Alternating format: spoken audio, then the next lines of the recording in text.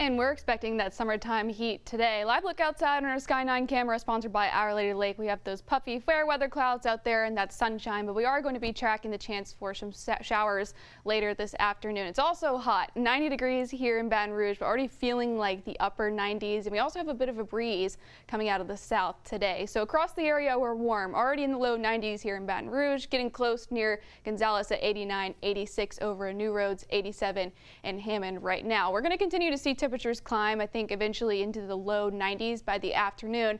That's also we're going to have to watch for some showers and storms moving through later this afternoon and then kind of fizzling out as we go throughout the later parts of the evening and overnight tonight as we see those temperatures fall back into those upper 70s. So right now on our radar, nothing here locally, but you can see over towards the northern parts of the state, this storm complex, that's going to continue to move down towards the southeast, and that's what could bring us the chance for some showers later this afternoon into the evening. So here we are at 1 o'clock, already starting to see some of that dissipate. So models are already showing it breaking apart, but it could continue to move down towards the southeast by the afternoon. I think we could see some storms starting to generate near the state line.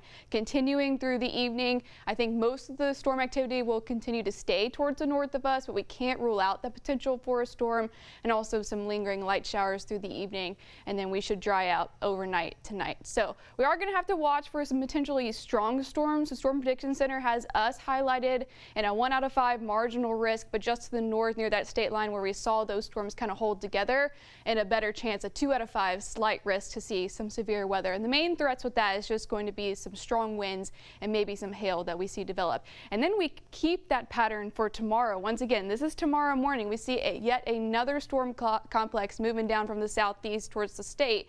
It looks like maybe tomorrow morning, late morning, we could see some showers starting to move in, but then the bulk of that activity looks to move through around 1 o'clock through this model, continuing through the afternoon, once again fizzling out by the time we get to the evening, drying out overnight. So that pattern where we keep seeing those waves of energy develop near the north of us is going to continue throughout the rest of the week. So we kind of keep those rain chances. The best rain chance we have is for Thursday. And so rain total wise, it actually doesn't look like we're going to see a whole much. The Weather Prediction Center has us at a ½ inch or less. And the reason for that is because you could see those storm complexes kind of breaking apart and fizzling out once they get to us. So not a lot of rainfall on average, but maybe if you do see a brief downpour, you'll see some higher total rain amounts. And also what we're going to keep is the humidity, especially as we head into Friday. All of this Gulf moisture streaming up into this low pressure system out west.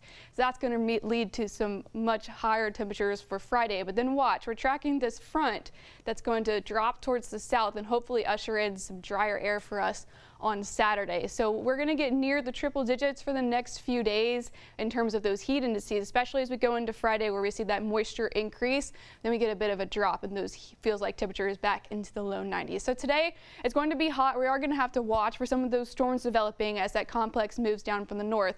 We kind of keep that active pattern staying in the 90s, also trending a bit drier as we head into next weekend and also warmer. Matt?